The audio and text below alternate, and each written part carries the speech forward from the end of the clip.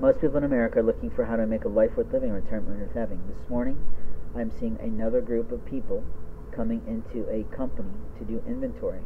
It is about that time of year in theory because they like to go into the holidays knowing what they've got and what they don't, how it looks for selling through the Christmas season. The holiday season is upon us.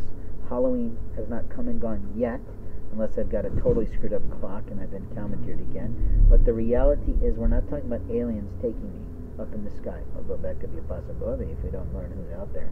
But what I'm saying in jest and in humor and in irony is that we've got to know what we've got.